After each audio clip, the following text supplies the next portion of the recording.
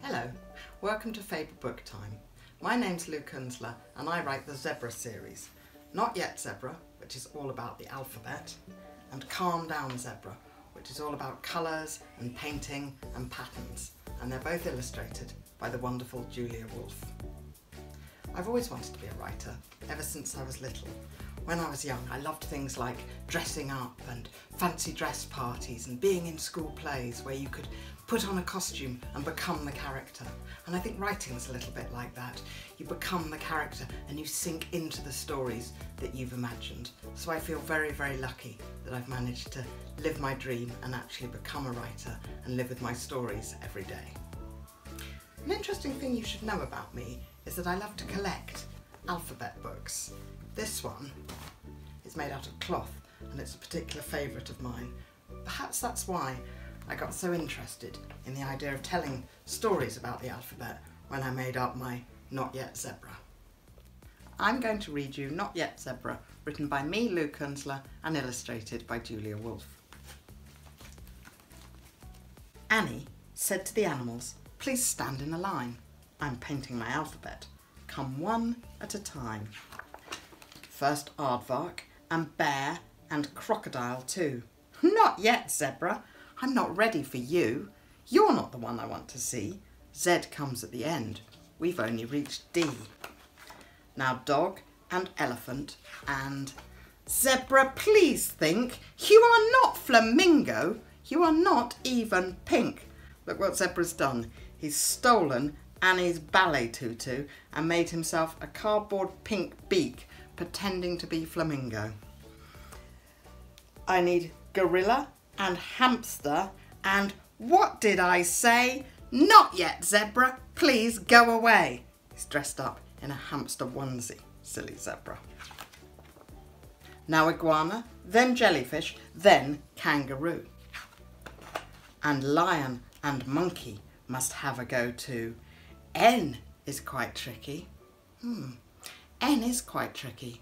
I wonder what animal I chose that begins with N. N is quite tricky. But you're definitely not newt. I know you're just zebra, wearing a suit. O is for oh no. Whose leg do you think that might be? O is for oh no. Zebra, not yet. Don't you know your alphabet? Annie sighed and said firmly, "Octopus is O. Stop pulling her leg and please let her go. Panda, quail, rhinoceros, come along through. Let snakes slither in and zebra just shoo." There's quail there. Quail is a little tiny bird that begins with a Q. I know tiger is stripy, but he's not black and white, and unicorn certainly doesn't look right. You can't mess about with the ABC. We're still not at Z. We've only reached V. Vulture and walrus, please step forward next. Now, does anyone's name contain an X? It's another tricky one. Can you think of an animal that has an X in its name? Not yet, Zebra. You are not fox. Don't be so naughty. Let him out of that box. Look what Zebra's done. He's stuffed Fox into the dressing up box and is sitting on the top of it. No wonder Annie's getting a bit cross. Go away, Zebra. Let Yak have his turn. When are you ever going to learn? Now who do I need? I'm right at the end. Ah, yes, Annie cried.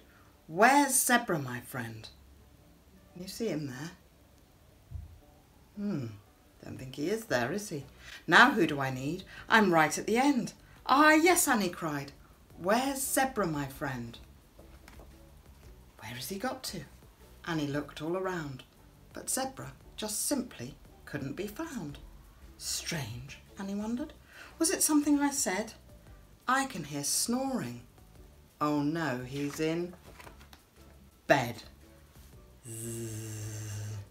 Poor old Zebra had got so carried away and overexcited that he's ended up having to go to bed before his turn. And you can see all his costumes. There's his octopus legs and his newt suit and his monkey ears. And oh, can you remember what that one was? The flamingo beak, that's right. And what was this one? The unicorn horn. But don't worry, Zebra does get to have a go in the very, very end, because we can see all the lovely pictures that Annie painted, and there's Zebra having his portrait done now.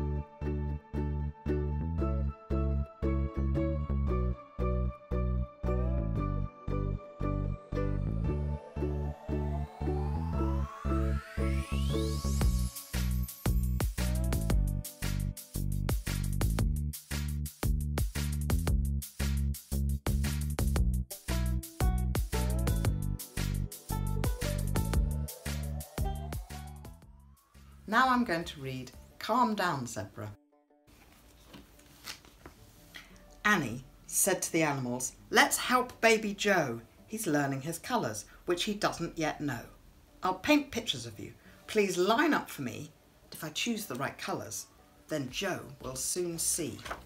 Frog, fetch the green paint. That's perfect, well done. And Lion, you're yellow, as bright as the sun. Next, I'll paint Cat, as black as the night.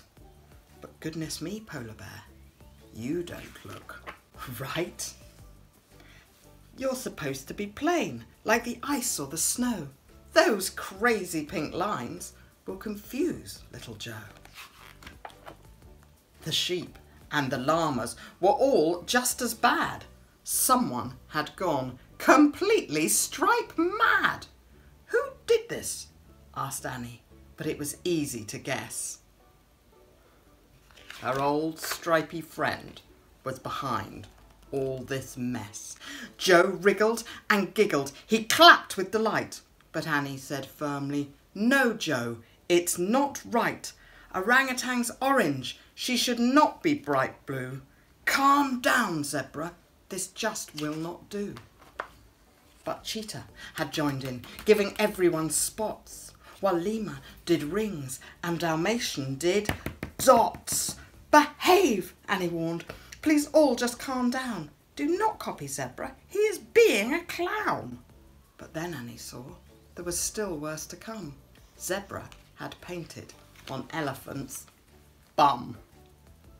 Annie tried to look cross, but she started to laugh, and she couldn't stop grinning when she spotted Giraffe. "Peacock," cried Annie, her eyes wide with surprise. He was silver and gold like a shimmering prize. Annie looked all around at what Zebra had done. It was wild and colourful, zany and fun. "Oh, Zebra," she cheered, "you were right from the start. Joe should choose his own colours. Let's all make some art." She handed out pictures in plain black and white, saying, "Colour them in however you like."